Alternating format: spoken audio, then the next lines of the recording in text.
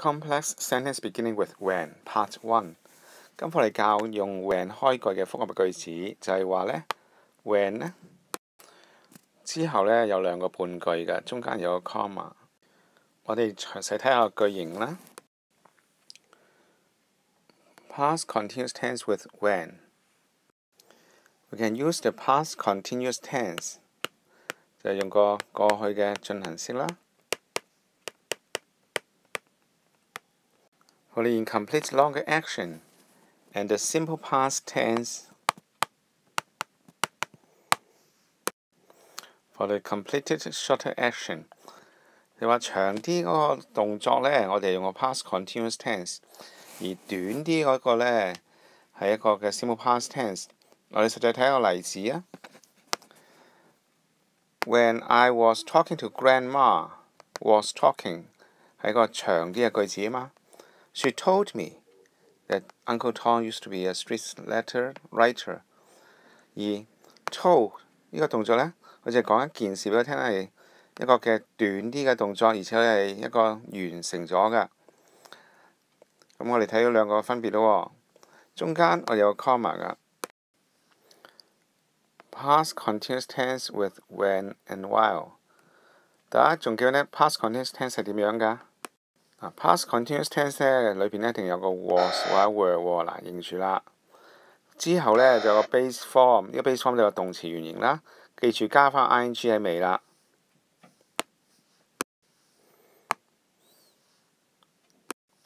譬如 was reading 啦 ，were playing 啦。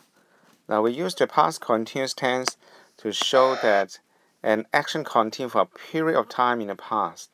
我哋講一啲比較長啲嘅動作。喺過嘅時間發生咗嘅一個長啲嘅動作進行緊㗎。For example, we were watching TV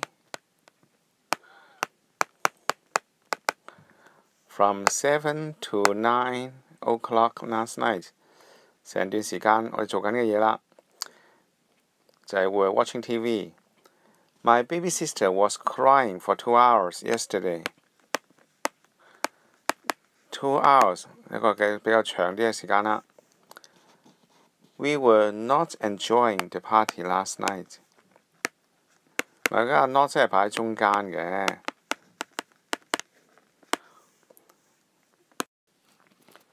跟住嚟講下 when 或者 while 寫個長句子嘅話呢，我哋點用啦？We use the past continuous tense with when or while to describe a longer background action。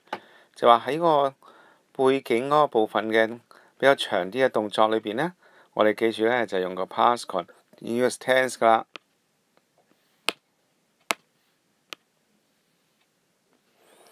When something else happened， 另一個動作呢再發生嘅時候呢，係比較短啲，我用個 past tense 㗎喎。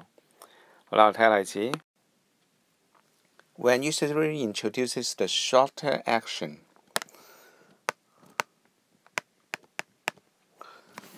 就係 when 嗰部分呢個動作比較短啲㗎，咁大家估下用咩 tense？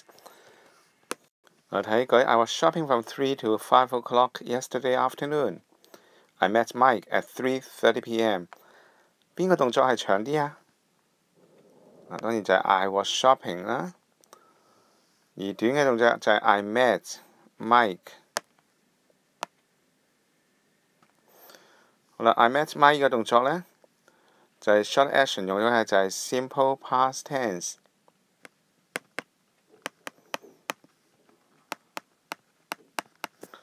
呢個就係一個 short action 嚟㗎。Practice 嗱，我哋以下呢三句，大家填翻上個 tenses， 大家可以停機睇清楚做一個題目，先至再睇落去㗎。大家寫個答案未呢？ Number 1 She was reading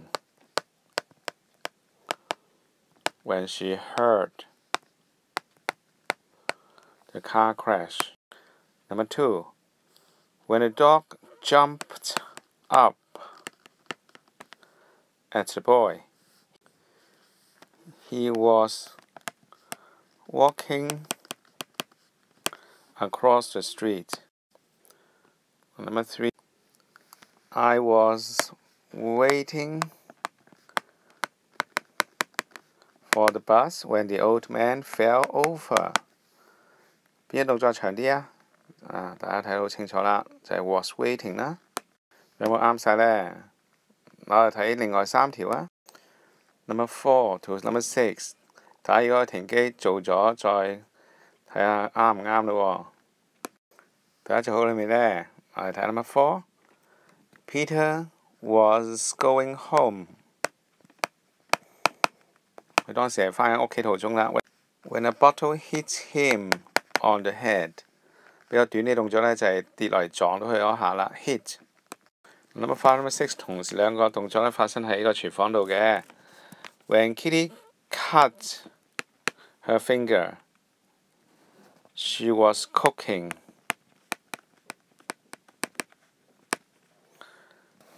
比較長啲動作呢，就係 was cooking 啦。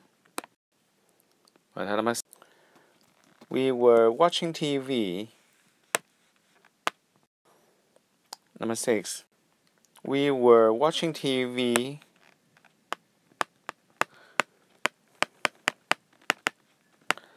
when we smelled。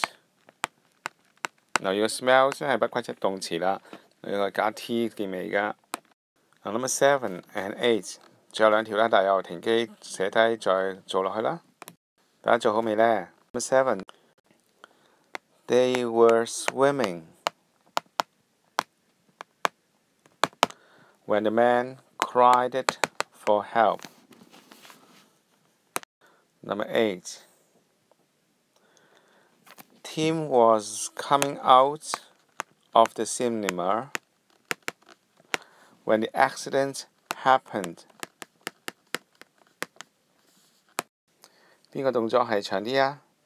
就係 was coming out， 而短啲動作就係 happened。 大家有冇做啱晒呢？ Now remember that we can put while and when at the beginning or in the middle of a sentence。 喺句嘅句頭同埋中間都可以係擺個 while 或者 when 呢個位置嘅喎。If we put them in the middle of the sentence， 如果 when 擺喺中間嘅話呢， we do not need to use a comma to separate the two clauses。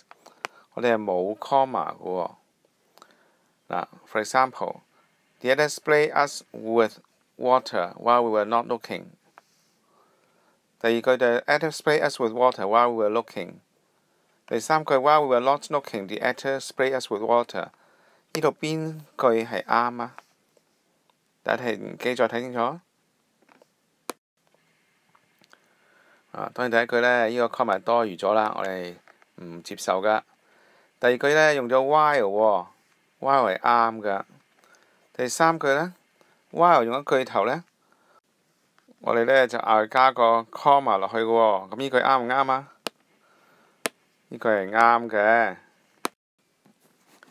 我哋睇下啲句型可以點改寫呢？嗱 ，rearrange the following statement by putting when or while in the middle of a sentence。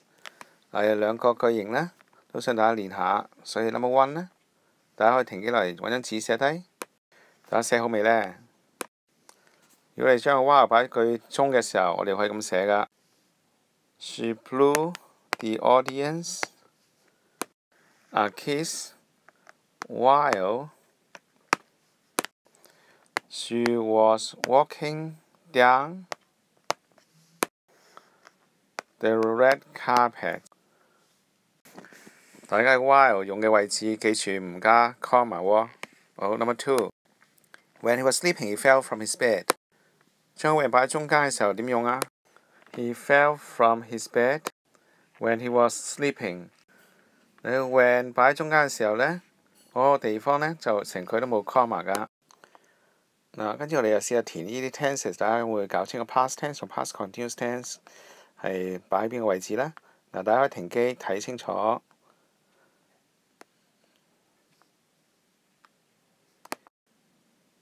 大家聽清楚未呢？嗱，大家寫啲答案咯喎。好，我而家對下答案啦。大家頭2條做得啱唔啱呢？